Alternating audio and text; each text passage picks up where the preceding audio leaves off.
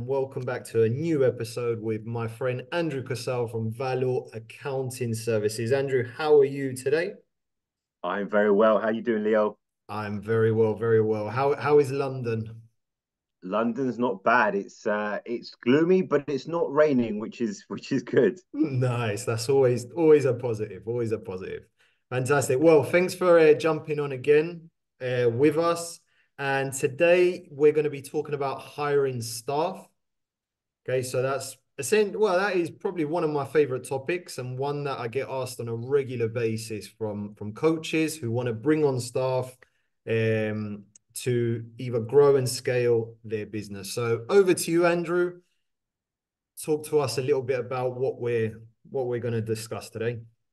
Yeah, brilliant. So essentially, we're going to be talking about just the basics of, what does it mean to hire staff, when to hire, different scenarios around that, and the different types of staff that you may hire in your sports coaching business. Then we're going to look at the kind of more the accounting aspects and then the financial aspects of hiring staff. So start Perfect. off with just the when to hire.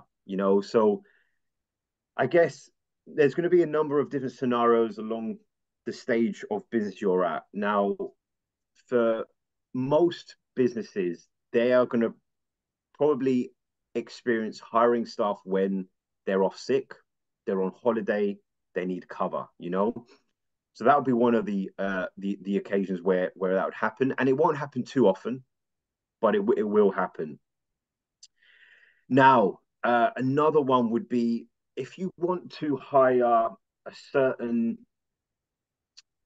member of staff which has a specific skill set which you don't have, that could offer a more of a rounded service package, could complement what your sports coaching business does, and just to provide different level of service as well to Mhm. your clients.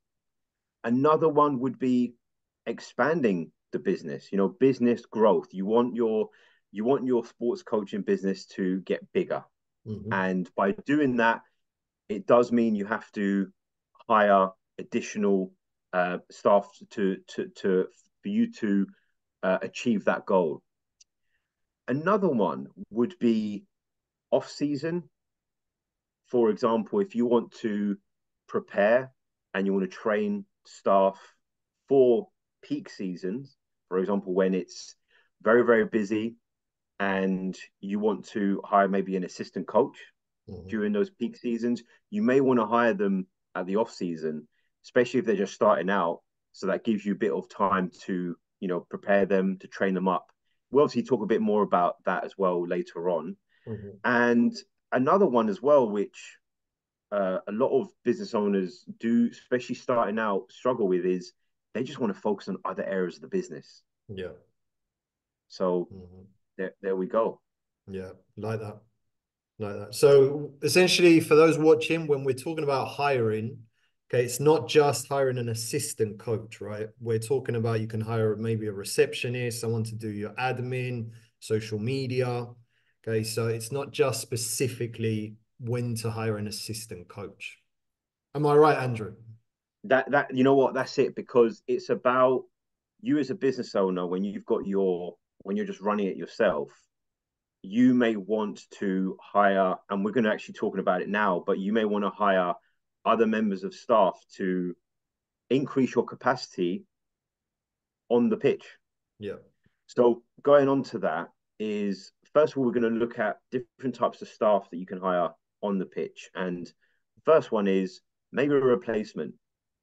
Maybe you want to take a step back from the business and work on other areas, or maybe you want to complement your level of service by hiring for example, if you're a football coach, you may want to hire a coach that specializes in goalkeeping Yeah. potentially. Maybe you want to do a masterclass and maybe Mhm. hire them on a one-off occasion. And also you may want to hire an assistant coach Yeah. as well. And we can talk, obviously we'll talk a bit more about like hiring an apprentice as Mhm. well. that can be quite beneficial, especially when starting out. And then we talk about off the pitch. Now, as Leo said, you may want to, you're going to be doing a lot of things as much as, you may be passionate about delivering this level of service to your clients on the pitch. There's going to be other things you're going to be doing. There's going to be the account side, the tax side. You may have to hire a bookkeeper, an accountant, Mm. subcontract them out. Admin. There might be a lot of admin that you might need to do. So you Yeah. might need to hire a virtual admin or an in-house admin. You may want to have a business coach, a Mm. mentoring coach, for example, to help you scale your business. You may want to hire someone to do your marketing because that as well can take a lot of time. Yeah. Or you might want to just hire someone to help recruit for players, for Hmm. example. Mm. That's a So good one. definitely, yeah. So there's definitely, different different reasons to hire different types of staff. Yeah. It's a good point you made, especially when you're talking about different areas of expertise, because last week I had a conversation with a coach who's in soccer as well, soccer football, and currently he's working. So he's running the business by himself. He's got 150 kids that he trains on a weekly basis, but he's doing it all by himself. So he's doing the admin, he's doing the coaching, and I said to him, man, you're doing really well, but it's going to get to a point where you're going to get burnt out because you're doing just too much. So hopefully, I'm definitely going to send him this video to watch. But that's something, 150 players is great. It's a really good business, but it gets to a point where you're like, right, bring someone in to at least do the admin work, right? The reaching out to parents or the sending out emails or to do the social media content. Because he was at a point where he was doing everything by himself. Yeah, yeah, and it's so true because it really depends on what the business owner wants to do. It could be something that they're happy with the level of turnover they're getting, their income, but they just want to free up a bit more time. And hiring someone off the pitch may help do that. It's not all about expanding for growth. It can just be, you know, having a bit more peace of mind within your business. Yeah. So yeah, okay. Now we're going to be looking a little bit, touching on the accounting aspects of hiring staff, because especially when starting out as a sports coaching, as a sports coaching business, you don't really, are you going to hire a full-time employee? Mm-hmm. That can be quite overwhelming, you Yeah. know.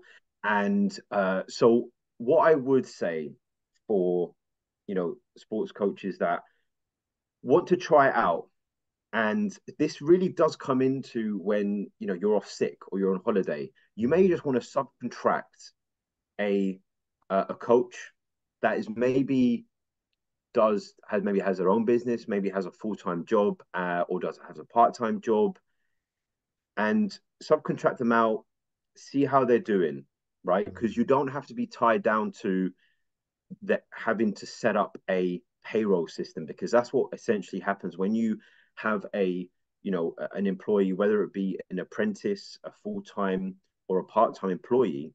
You have to set them up on a PAYE system, which is called pay as you earn system, and it's the payroll system we have here in the UK. Mm-hmm. And you have to have that set up if you want to have an employee working for you. Yeah. However, if you want to first like subcontract sports coaches, you don't have to do that, because essentially what would be the agreement would be they would maybe work 1 or 2 days during the week and see how it goes. And what they would do, they'll just invoice you for the amount of time that's worked, you Mm-hmm. know? So that can be a good start to getting into starting to employ someone, because that you may want to employ them full time. It's a good trial period, because another thing as well, when you start getting into employing other people is, there's HR gets involved. You have to create an employment contract. There's certain clauses in there. So subcontracting can be a good middle ground before getting to hiring an employee, full time, for example. Nice, I like that. So going to your point on subcontracting, because this is a question I get asked a lot. So with subcontracting, essentially the coach invoices you or sends you the invoice, you pay them, and then they are um, in charge, or it's their responsibility to then file their own taxes, right? Yeah, that's correct. So they're essentially, depending on their circumstance, as I said, if they are a business owner themselves, they would send out invoices anyway to their clients. Okay. And what they will be doing is just sending you an invoice. Same sort of thing. If they were in full-time employment in another, company or another business, they'll do the same thing. But as you said, they will be filing their own taxes Okay. separately. Yeah. Okay. Good. Brilliant. Okay, now we get to the last bit, which is more of the financial aspects of hiring staff and the reasons around that. So you may want to hire staff to grow your business. Now, this is an interesting one because it is very much case by case basis in Mm. terms of the business. Even if you're a sports coach, every business is different because you're going to have different sources of income. You're going to have different income, models in terms of you're going to be charging a monthly membership. Are you going to be charging one off? Are you going to be block booking, one to ones? Are you doing online? There's a number of things. However, just to generalize a little bit, it is about identifying, okay, you want to, how does hiring someone contribute to your increased revenue? Mm. And with that, that's why it's very, very important when you want to grow is it can be it there is going to be an element of risk in anything. Whether you're, doing a marketing campaign and you're investing money in that, you want to see a return on your investment. Mm. Yeah. Now, a good way of doing that is obviously monitoring that and doing as much research as possible. Whereas when you're hiring staff, there's going to be a number of different factors here. The other factor as well is time management. You've got to see if you're going to be hiring a sports coach to take over what you're doing, what does that mean to you as a business owner? That means you can maybe spend more time on other areas of the business. And that's Mm. probably your goal.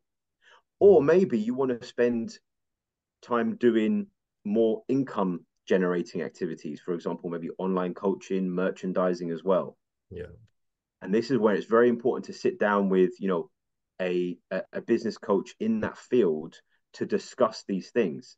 And Mm. also another one is scalability, because if you're taking on more staff, that means that you can increase your capacity, which means you Yeah. can take on additional clients.